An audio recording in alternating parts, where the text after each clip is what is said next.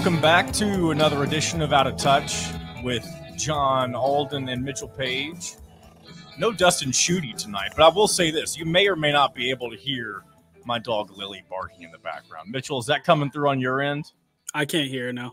You can't? Okay. She's barking at something. I'm not sure. Oh, I just heard that one. You heard that one? Yeah, just a little. The music was drowning it out a little bit at first.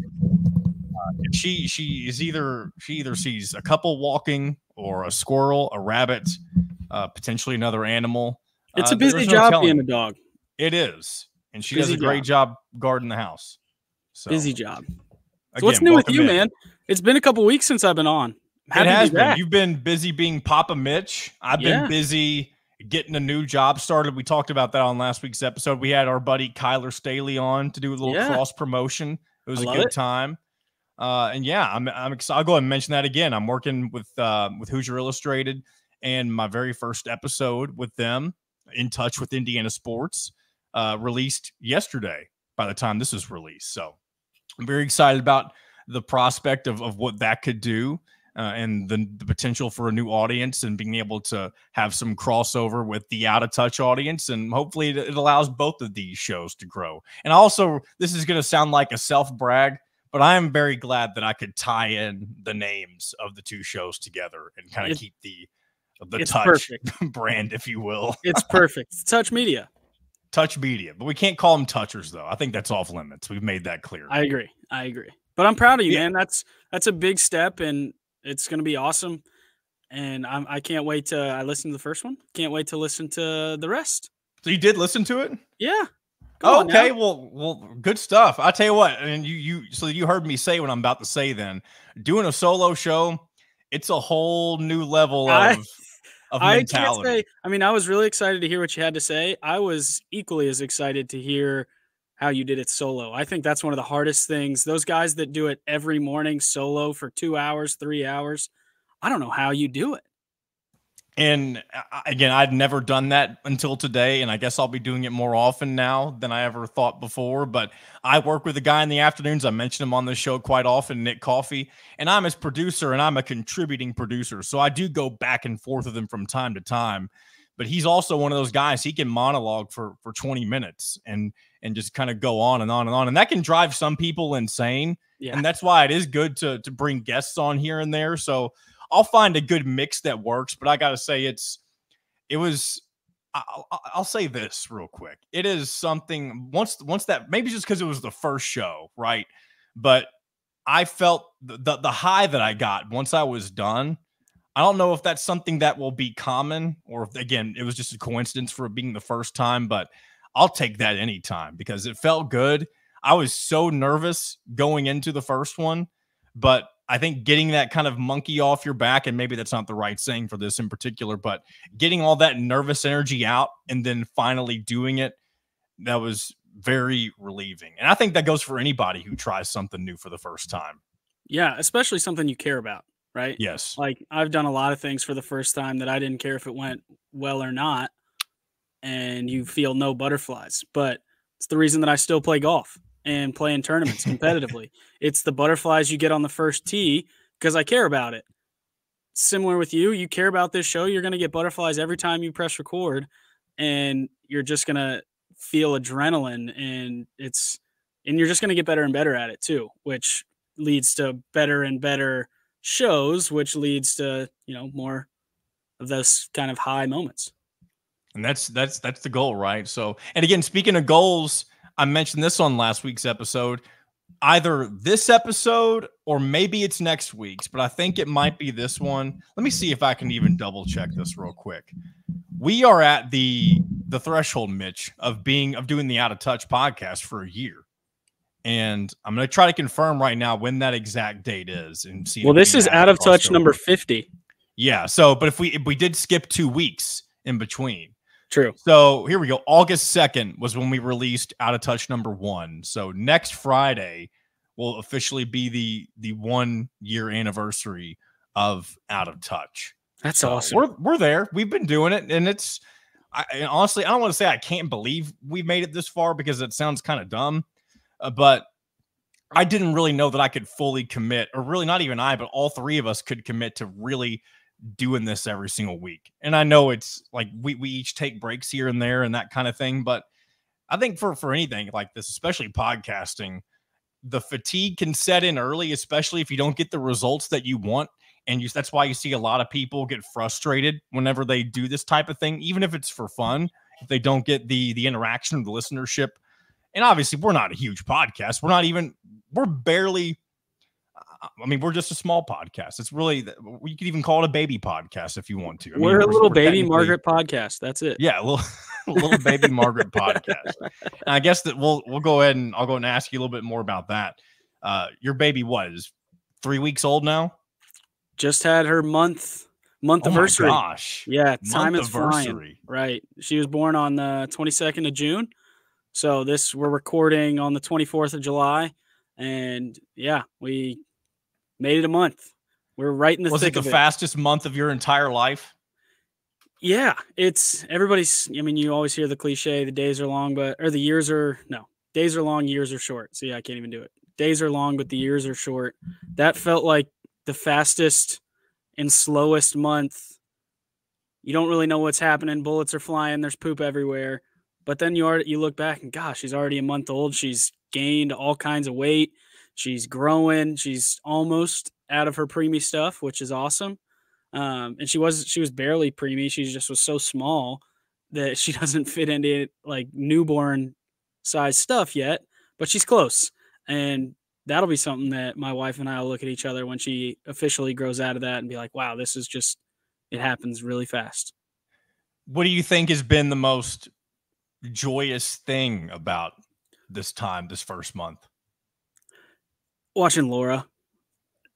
She just has gotten so much more comfortable and she's mom. It's really cool to watch that. Cause right now, yeah, when baby is able to smile at us and laugh, that changes everything. But right now, I think I talked about this a little bit.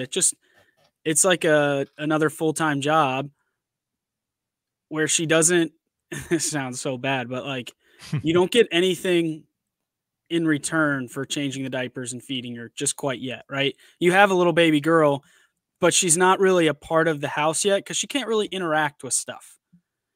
Once she starts doing that, it'll change everything.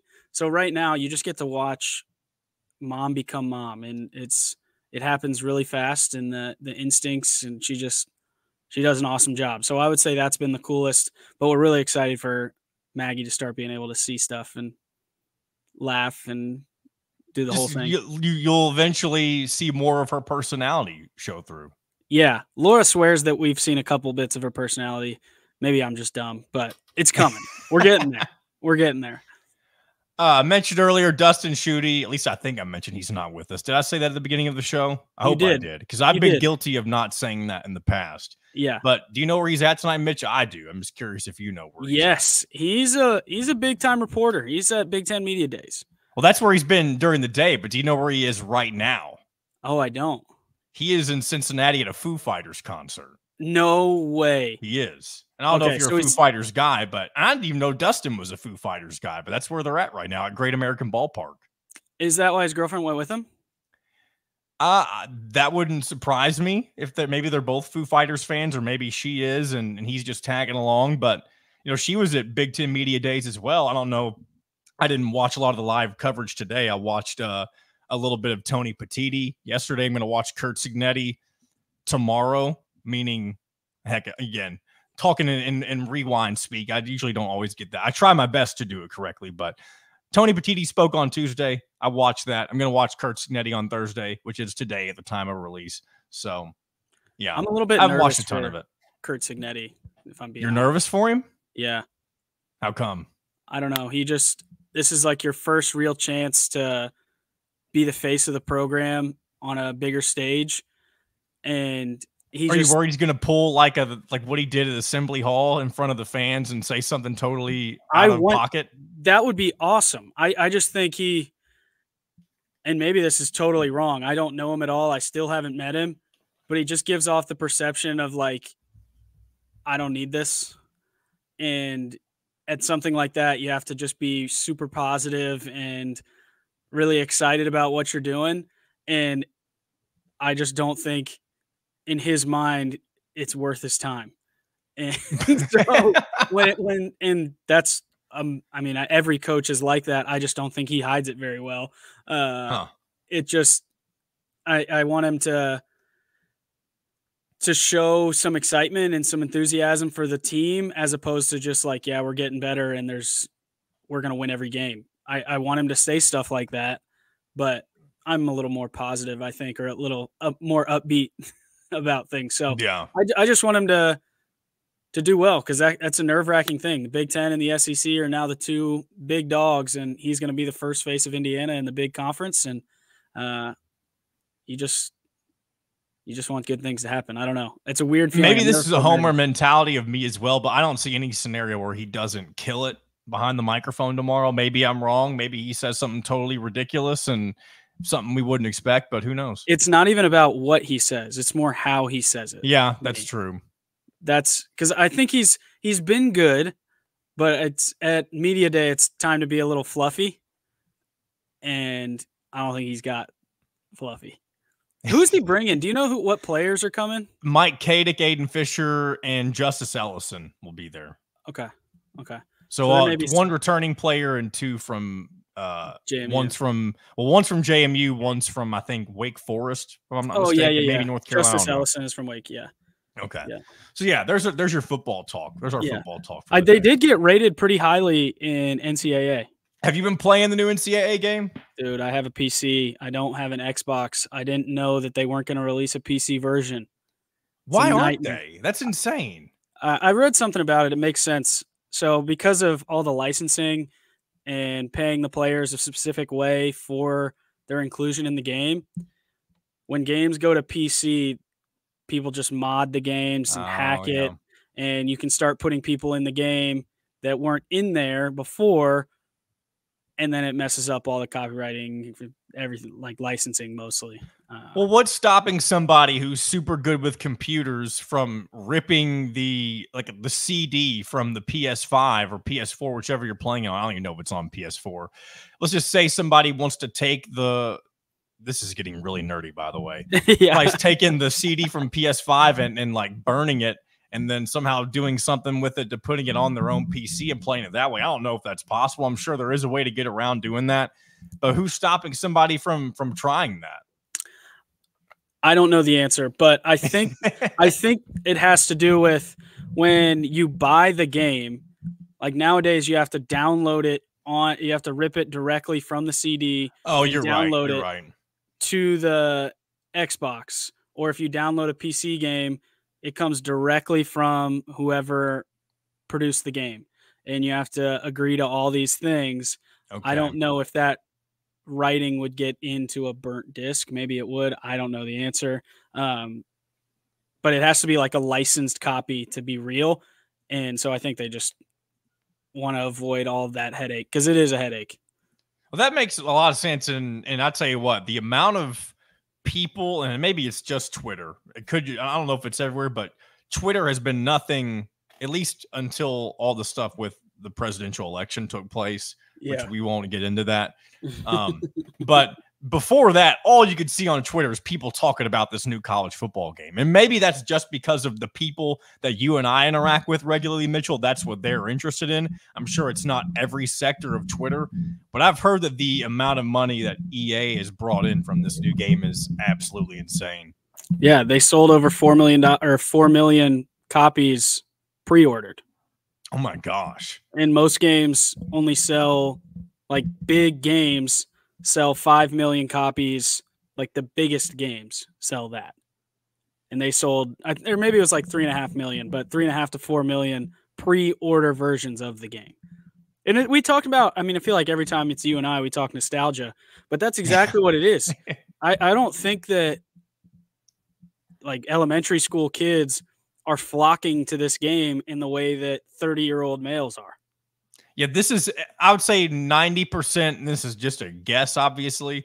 I'd say about 90% of the people who bought this game have memories of when they played this game, the most recent version, which was over 10 years ago, back when they were in high school, college, maybe even a little bit out of college. Those were the people who were regularly playing the newly updated versions of this game whenever they would put it out every single year. Well, we talked about it. The last time this game got released, I was in it.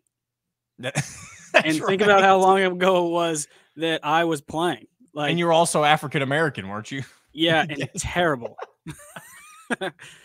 This is a funny feature, and this is probably a very small sector of people that are about to know what I'm talking about. But have you ever heard of like the Ultimate Team features in the like Madden, FIFA? Yes. Yeah. So there's apparently, I haven't played it again, but there's a similar version where you open packs and select players or something like this.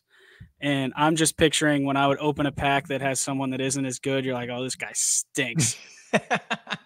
A pack that came out with me in it, every single person that opened it would be like, oh, this delete, Scrub. throw it, sell. Yeah. That's funny. That was a funny thought that I had today when I learned about that feature. I feel like, I don't know if I'm sure I saw this on one of the social media. It might have been Instagram or I don't know. No, you shared something. I think it was on Instagram stories, maybe less than a week ago. Somebody had posted one of your highlights from back whenever you were playing football. Yes. You remember this? This was on Instagram. Yeah. Okay. Yeah. It's a guy that, Hoosier Football Worldwide, I think. And he just posts random clips of random players throughout Indiana football history. He's done a couple of me. My only gripe with this one is I get tackled in it. Like I don't have a ton of plays, but he's used one before. So he's got 13 other plays that I score on. Okay. And he chose one. I had 14 touchdowns in my career. So I was going to ask if you know how many times you got a touchdown. Yeah, there were 14 most incredible moments of my life. And that's 14 more than That's not true. Laura, don't listen to that. She laughed. Oh, she's in the background. She's in the background. They're not the most amazing moments of my life, but they were pretty good. They were pretty close. That's true. Best moments of your I almost said prepubescent, but that wouldn't be. No, that would not make sense. Of my pre-marriage life. Premarital, pre-child, yeah, being a true adult type of life. Yeah, we talk about adrenaline. Yeah. Scoring in Ohio State, not many more adrenaline-inducing things that can happen to a person. So you probably get booed a lot too as the away team. Oh yeah. Well, they were actually pretty nice to us because they knew that, we were going to take like a garbage time touchdown. Maybe it doesn't matter then. I scored in the second quarter. Rich Lego on a Z-Bow. I'll never forget it. Sam linebacker flew right under, so he couldn't hit the under route. So I had the little basic coming around it. Safety went wide. Perfect ball. I split the middle. It was like a 25-yard touchdown. I'll never forget it. Was that your favorite touchdown of the 14 or however many it was? No. But it's a pretty good one. All of them against Purdue are just top of list. But then the punt return against Western Kentucky, your boys. Or Michigan. The Michigan punt return, I think. I love the play-by-play announcer on that one, too. I think whoever that was, I can't remember, did a really good job with it.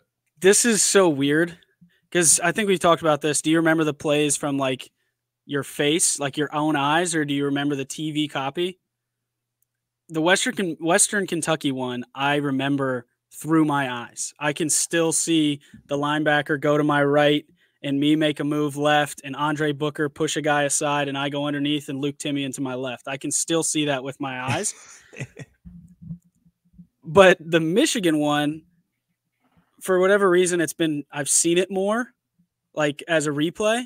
Yeah. So I can remember the TV copy and they zoom in enough on me that I look so slow. You also look really small, but I guess that's probably from every angle. Thank you. Thank you for adding that little bit, John. Yes, I also look very small. But that adds to like the awesomeness of the touchdown, though, does it not? It does, but there's also the end of that game. We lose in double overtime when we threw me a whip route that. Oh, I forgot that's the same game. Same game. So that game is a little tarnished in my mind. I was like the third night we were home from the hospital. I was just awake at like 3 a.m. And I turned on that game just because we scored a bunch of points and tried to remember how we lost that game. We were up by like 2 scores with 5 minutes left in the fourth quarter. The fact that we even got to where I can drop the ball is stunning. But it's just, there were so many good plays, and it reminded me how much Jordan Howard was just a monster. That's a lot of football talk to start this. But it's all right. See, the sports talk isn't. I don't think it turns off people as much when it's more personal stuff. Yeah, in my opinion. Maybe I'm wrong. Maybe it's just me liking to learn about what a former player, did during his time playing football collegiately. But either way, I actually, now that I think about it, I'm going to go one more. This is a much more obscure touchdown that people don't remember as much. Probably, we were playing Maryland at home. And we had the bacon and legs combo back there. It was Ian Thomas, right? Tyler Nate. No, that wasn't Ian Thomas. Okay. Tyler Nate and Xander Diamont were in the backfield, and we ran like an option with those two, and I came between them and got a reverse, and I beat a kid to the pylon like 20 yards. This guy was like a corner. He was fast. And I look super fast coming around that corner, and I dive out and extend.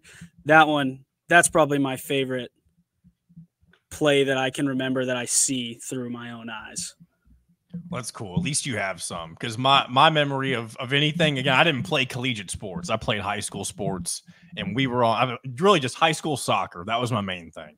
So I'm already playing a sport that people like to make fun of. Maybe not so much anymore. I think it's obviously gained some popularity over the years. Back then, yes. But I don't want to say this way. I don't really have a legacy. I was a very average high school soccer player, just to be very blunt about it. But in our district semifinal round, if I remember correct, my senior year, I got a really bad Charlie horse. And I remember reacting kind of dramatically to it. And I can't remember if we were already in overtime. It was a really intense matchup with one of our rivals. And I remember being made fun of by the other team because they thought I was faking an injury for like stoppage time. And it was, they're not going to believe you whether you say it's true or not. They just think you're, doing one of those flops or something like that people like to talk about. You got to have a better memory than that. Dude, you block out those things. At least I try to. Like, you don't have a goal that you remember or anything? Oh, I wasn't talking about. So I guess I was just trying to feel for you. You were talking about the Michigan, the Michigan touchdown. Oh, that no. kind of stuff. The drop touchdown. I'll say I do have some good memories. And with high school specifically, my first goal, we played against a team called Paducah Tillman down in Paducah, Kentucky. We were at one of these mid-season tournaments, and it was just a great pass in from a guy. I think his name was Brandon Newton. I doubt he's listening to this, but if he is, shout out Brandon Newton. A solid cross right into the middle, and I was right there for an easy shot on goal. And that was I think I maybe had 2 goals all time. I played mainly defensive midfield, so I wasn't always on the attack. Yeah. But in certain situations, I would be like that. And that was one of those where, I was on the other end of it. So let's go. But that's high school, though. That's not cool. Dude, anybody that says that, I bet you could go around the NFL and ask people what their favorite touchdown was, and 75% are going to say the touchdown against their rivals. My favorite one ever, I ran a slant on 4th and 8 against Brebeuf and ran for a touchdown as basically time was expiring. It's my favorite touchdown I've ever had at their homecoming. It's not even close. That one trumps all 14 from college. I also scored an own goal trying to pass back to our goalie one time. Why are you changing this? Come on. It's just fun. It's just funny. And honestly, it's kind of funny that we're talking about this anyway, because tonight, because it is Thursday when this comes out, I'm playing in my annual high school alumni soccer game. Let's go. It's always fun seeing how out of shape everybody is, including myself, because it's really just a big goof around time, and we all just have a good time with it. There are refs, so it is kind of semi-official. Does anybody take it way too serious? I think people used to, but now that we've done it I think this is the 4th year that we've done it. I think it's kind of just more of a hangout thing now. Especially as you get older. Yeah. And there's one guy who comes every year. He's from the class of 2005. So that means this guy is, how old? If somebody graduated in 05. He'd be 37 because I graduated 2012 or 38. That's insane. Yeah. And he's out there getting it. Shout out to those guys who, and I don't think there's anybody. I mean, maybe there will be this year, but there's not anybody close to his age that comes out. He's the lone wolf from that age group. Talking about it like that makes me think about LeBron James. He's 39 years old. Have you watched? What do you think of all this Bronny stuff? Do you think it's absurd? Because I think it's absurd. Yeah, I'm just kind of tired of listening to it. I think the kid's a good player, but we'll see if. I mean, I think he's good. He would have been a good college player. There's no reason he should have gone into the NBA draft. And I know it was. I mean, think about it's LeBron has only so many years. You get in a position where you can play with your son in the NBA for the Los Angeles Lakers. You don't think they're going to be talking about that, even if Bronny never sees the court, being at practice with your dad? That's the coolest. I think it's such a unique situation, but any chance you get to play with someone that you love and respect, whether it's your dad or your uncle or your brother or whoever it is, you have to jump on those moments. You take it no matter what. I just played in the member guest with my dad at his club. And when you get building up to it, nothing else matters. If work meeting got scheduled, that meeting's getting canceled. Like, this is what I'm doing today. So getting to do that on the scale of the Lakers, come on. You have to take that. You have to. It's cool. And I don't disagree with anything that you're saying, but it does feel like that when you think of the big picture in his overall career, maybe Bronny doesn't care. And maybe that's why he agreed to go through this process. But I feel like and maybe I'm totally wrong about this, but I feel like he's just going to make the longevity of his career a whole lot shorter than he would have been if he would have developed in college a lot more. But again, what the hell do I know? I didn't play college sports. I guess it depends on his drive. Like, obviously LeBron had an immense drive to be the best. Bronny's been on the FaZe Clan video game team. Like, he does a lot of different things. Maybe he's like, sweet, I'll get to play for the Lakers. I already have a bunch of money. I'll never have to worry about money. So he's not playing to put food on the table. He's not playing to buy his mom a house. She has houses, many. So the fact that he even got this far and it's a conversation that is, does he deserve it or not, is pretty impressive. Yeah. And maybe he's good. I don't know. Mitchell, have you seen any of those Tesla trucks out on the road? I sat in a Tesla truck. You sat in a Tesla truck? I did. Speaking of playing golf, it always comes back to golf for me. It feels like I play every year in I think I talked about it last year a little bit, the Anthony Calhoun charity golf outing. Okay. Is this the thing this isn't where you met Ryan Walters, was it? Yeah. So I played with him in this. He has it every year. They raise a bunch of money, but I play with a couple surgeons from one of the big medical practices around here. And one of the guys really likes cars. It's a successful practice. He's one of the owners. He does well. He got himself a Tesla truck. So after the round, I sat in the Cybertruck and watched the spaceship come on. They're weird looking in person.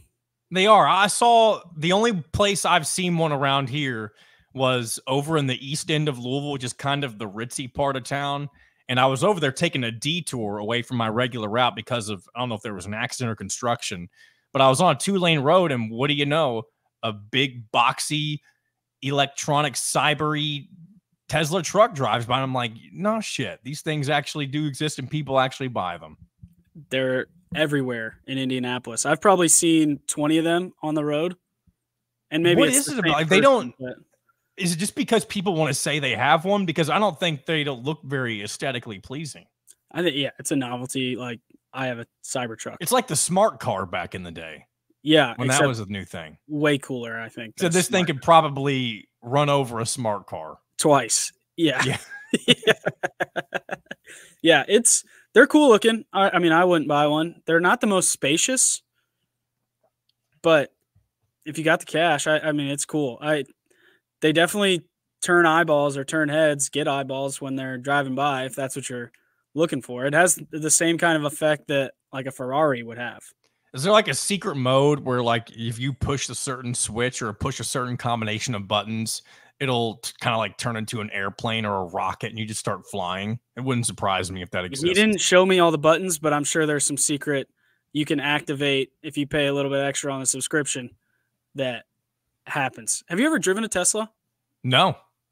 Okay. So they're all electric, right? Yeah. I also drove a Tesla and experienced the autopilot. Take your hands off, you plug in your destination and put your hands on your lap. There's definitely something in the Cybertruck. If those regular Teslas are doing that, there's something in that Cybertruck where it's like a James Bond. It's got guns in the headlights or something. I don't know what's going on, but yeah, they're sweet. It just looks too, maybe, I don't know if this is the right way to describe it, but militaristic to not have some secret capabilities like that. I wonder how hard it would be to make that like a military vehicle, because it looks Humvee-ish, but I think you would have a big time struggle with the electricity. You'd have to charge it all the time. You don't have the benefit of throwing on a bunch of gas tanks on like a Humvee. That's interesting. I wonder, it'd be faster than a Humvee. Yeah. You could do like quick strike assault missions. That'd be interesting. I wonder if they've ever had those conversations. I'm sure they have. I bet the conversations that Elon Musk has with the people that we would never speak with because he's just Elon Musk. I'm sure he's a big time, I don't know if conspiracy theorist is the right word, but I bet he has the in on some things that are some, private information that us normal peons here on Earth don't get to understand or learn about. That's funny that you said here on Earth, because I would think more so with his rocket company than Tesla. That's SpaceX. True. Yeah. They've launched, speaking of X, and I think I talked about this on In Touch today, or I should say yesterday. What was the whole point of renaming it from Twitter? And I know there's some people who thought the name Twitter was dumb to begin with, but I don't like, you would have you'd never change the name of Facebook. You'd never change the name of Instagram unless you're Elon Musk. I know his whole idea was to like create something that is like the one-stop social network for everything, but I don't think that's what X and or Twitter is ever going to be. It's always going to be what it is, and that is a very niche social network platform where really most people use it for news, most people use it for sports like conversations, or really outside of those two things, I guess maybe you have some other niches that might be a part of it, but I think outside of people who are obsessed with politics and or sports, you don't have a lot of people who use Twitter every single day. Twitter is by far my favorite app, so I'm not like, I will use Twitter before text messaging. I think Twitter is the best. I use Twitter a little bit different than you're describing. Yeah, I get my sports news, but I don't really care. Just go win the games. Like, I'm not going to freak out. But you use it for the sports interaction, though, and you like to troll people and that type of stuff. That I absolutely do. And that more ties into the main reason that I like it. People are so funny on there. You get your mean, hide behind the screen people. Okay, push those out. They're irrelevant. But when you find the people that are very funny and you start interacting with people that are just really witty, I could read just Twitter replies and all kinds of different stupid tweets forever. I think it's kind of like, you remember Vine? Yes. Vine was like, I don't want to say it was TikTok before TikTok, because I don't think that's true. It's way better than TikTok. It was, I think the best thing about it is that the videos were only 6 seconds long. And you had to be funny. And there were so many different strategies. Like, some people were very simple. Very simple. Didn't really say much and just use their facial expressions. Other people had these big elaborate videos. And that's kind of what Twitter is. Like, it's pretty simple. It's the written word. And that's, I think, the hardest medium to be funny in. And when you find someone, like, I follow a couple sports people. to get all my football interaction, I just type in IUFB. Like, I don't follow any of these people. I reply to randoms. You're just they're probably like, how did he find me? It's just a schmo with 5 followers. I don't care. I'm talking to you because you have something funny to say, probably. And that's why I think it's the best. And I think I mean, we don't have to talk that to death, but the reason that he does stuff like that is because he can.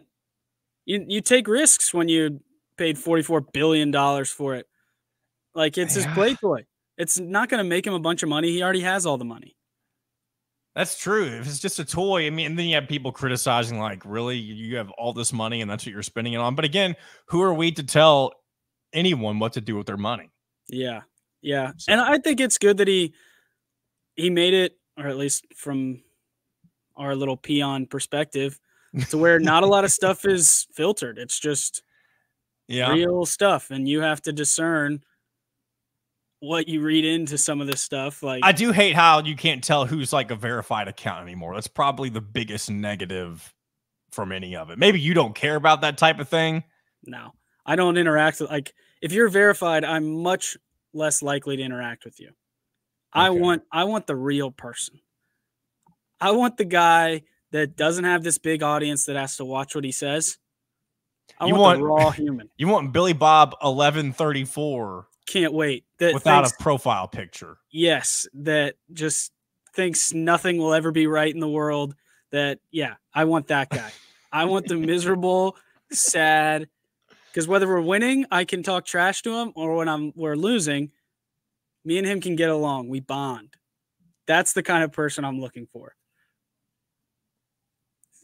And that's, yeah, there's nothing else. It's weird, but it is funny because you and I are kind of the exact opposite. There are times where I like to seek out and read all the stuff that you're talking about, but I can't be an instigator because if the wrong, like, I know how to tell when somebody's being absolutely insane, but I just don't like to be told that. I don't know. I guess I just don't like knowing that the person talking to me is just saying something that they're only saying because it's emotionally charged and has no real facts behind it. That's pretty much my whole Twitter is emotionally charged nonsense. Yeah. But I guess, like, there's a line between knowing it and just fooling around with it, that type of a thing. And I think a good example of finding good humor on Twitter is something we talked about a couple of weeks ago with the Amish basketball players. And those kind of stories pop up out of nowhere. They just grace your feed, and then you get to watch videos about that for 10 minutes. It's the best. And what happened? What did they get on the news? They probably ran away if somebody with a news camera came after them, but they just show up into Fort Wayne Park and go about their time hooping. And I still love the comment, if they hit this step back, they have TV or something like that. That was so good. It's so good. Yeah, they did it for the love of the game. They're not in it for the fame. Yeah. So that's crazy. What else is going on, man? It's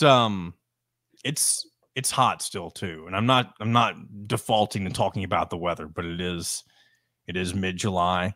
I'm looking forward to getting closer to the fall. I think I've made it known many a time before that I don't hate this time of year, but there are many reasons to not like this time of year, and not even just weather related. There's not a whole lot going on if you're not doing things like going on vacation. If you're a sports fan like us, you're kind of in this waiting period where all the stuff you really like to do is kind of like, it's almost here, but it's not. So all you can do is talk about what's coming up. So we're kind of in that lull in terms of, I mean, not that I'm not enjoying life, that kind of thing, but I do think there are mundane times, and you can find joy in the mundane. I do things like I've talked about my retro gaming, and I know you do some gaming too, Mitchell, but there are some times when you want to, you get so excited about what's coming next that maybe you hurry it up a little too much. At least that's what I do sometimes. Maybe you're a much older, wiser Mitchell Page now that you are a father and you have 5 o'clock shadow that actually appears at 2 o'clock because you're awake at all hours of the day, and it's just it's just different. Well, I'm lucky. This is like the best sports time of the year for me, because I'm still playing competitive golf, and that's when all this happens. So my summers are pretty regimented with tournaments, just something kind of to look forward to and practice for. And it gives me something to look forward to until football comes back, which my last tournament is a week from today. And that's August. Fall camp started, so I'm gearing up. Are you you don't play that Arizona tournament that you played in? That's in the fall, right? That's not coming up anytime soon. It's right before Thanksgiving this year. Okay. Last year was more in the winter, but we did qualify again, so I'll be out there on the 18th through the 23rd or something. Yeah. You probably didn't listen to last week's episode. Did you? Not blame me if you didn't listen, but did you hear so I played a call. It wasn't a call that hit our hotline, and I don't know that I'll replay it right now, but have you ever heard the Pizza Hut break-in phone call? I played it not realizing that it's something that was apparently old news because I had just heard it for the first time on my wife's TikTok feed. But there's this guy, you'll have to go back and watch it because I spent way too much time laughing at this.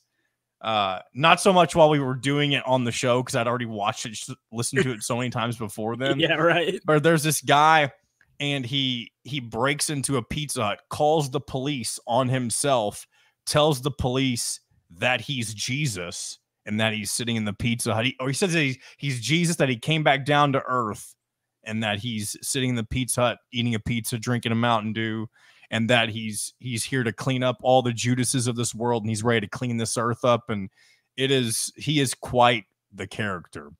That's kind of scary. If you haven't heard that, it was one of the funniest things I'd ever heard, at least without any context beforehand. Okay, I'm gonna have to look it up because I definitely have not heard about this. Yeah, maybe I want to get your live reaction, but I don't necessarily want to play it on the podcast. Maybe we'll wrap things up here in a minute, and I'll play it for you once we get off here because I think it's absolutely hilarious. But that works for me. What else we got here? Anything else we want to go in? No, man. So I had written down. You don't have to answer this if you want, but I was going to ask if you think you could beat Trump or Biden in golf because I do know that's something that they talked about during their. And I know obviously Biden's not going to be running for president any longer, but that was obviously a topic of conversation whenever they were arguing over who was better at golf on the debate stage, and it was just really a clown show between those two. Well, I know you're a YouTube user. You utilize the tube. I do utilize. Did you see Donald Trump and Bryson DeChambeau came out with a video together where they play the front they play the front tees and try to break 50 for 18 holes. So they try to make 1 million birdies and eagles and stuff. And I don't know how I should say this, but what I'll say is Trump actually has some game. And I think that whether you like him or you don't like him, like Biden doesn't carry this same kind of aura. Yeah. And I think Biden, like you've seen some videos of him. If you haven't, go look because he's atrocious.